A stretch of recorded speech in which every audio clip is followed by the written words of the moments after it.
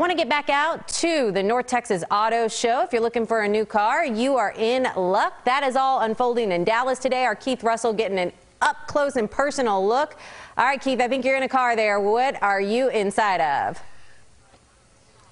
I'm inside of the Hyundai Ioniq. I told you it goes supersonic because this is the place where people can take part in this North Texas Auto Show, and it's going to be a blast all the way through Sunday. This is the EV test track. I'm in the car with Brent Franks, president of the North Texas Auto Dealers Association. Brent, what should I be about to experience? Speed. You're going to feel acceleration. You're going to be pressed back in the back of the seat, and you're going to feel something you've never felt before. I'm going to feel something I've never felt before, courtesy of Logan, our driver. Logan, I got my seatbelt on. Y'all see this? I got my seatbelt strapped. Logan, what do you think? You ready? Well, if Logan only has to ask me if I'm ready, I guess I am ready. So let's see what this feels like. Logan, your show. Okay, that was like the start of a roller coaster. Okay, Logan, we are rolling around this track. I want to see what this feels like, you know, turning with some sort of, I don't want to say acceleration, but Whoa, okay. Logan, you're actually a good driver. I'm glad you're a good driver. Okay, this is what folks can do. Okay, I didn't know we were going to do donuts like we're on the NASCAR circuit. But anyway, this is what folks can do all weekend long.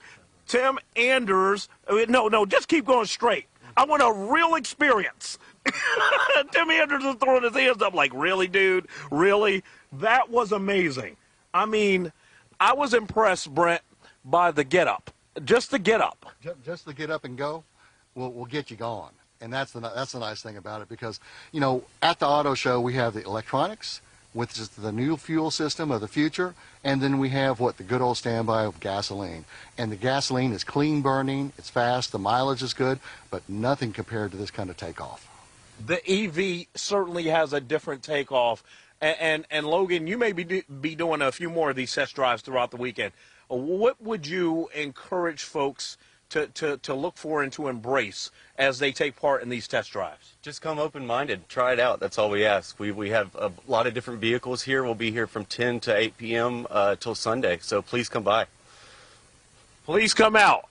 And the words of Logan, hey, one minute. I want to take off. I want a real takeoff. I'm getting a rap from my producer, but I want to take off because Logan said the words, be ready. I'm ready.